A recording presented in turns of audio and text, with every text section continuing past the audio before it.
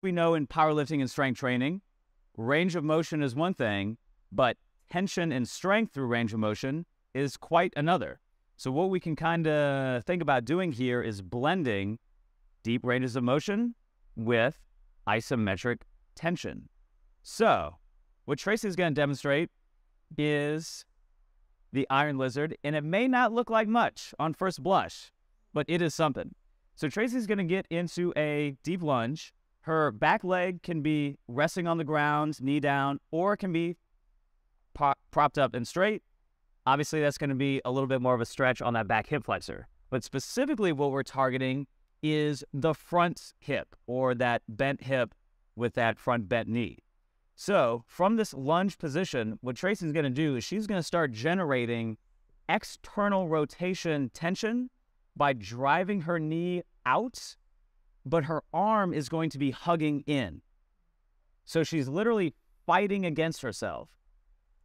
And she's thinking about doing those simultaneously, but also one at a time. So she's thinking, push the knee, hug the arm. Push the knee harder, hug the arm harder. So what we're doing here is we're stacking tension and we're ramping up that strength.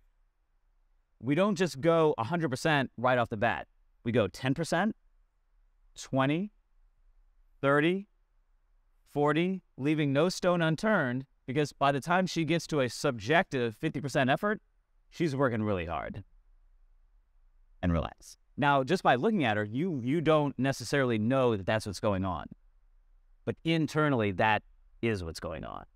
So that's the push out, or the outie. Now we're going to do the innie. You guys know, like the innie and outie machine? This is like your do-it-yourself version. So now she's going to block the inside of the knee with her arm or with her elbow, and we're going to do the same thing. Her knee is going to squeeze in against her arm pushes out against her knee. Notice nothing is really moving. Maybe a little bit, but not much. Again, the knee squeezes in, the arm pushes out. We're dialing up the tension one notch at a time. So we'll squeeze in harder, push out harder. Squeeze in harder, push out harder. Again, we're ramping that up maybe 4 or 5 times until you're at something around a 60 to 80% perceived effort, and you would hold for between 15 to maybe 30 seconds. That is the Iron Lizard. Tracy, am I missing anything on that one?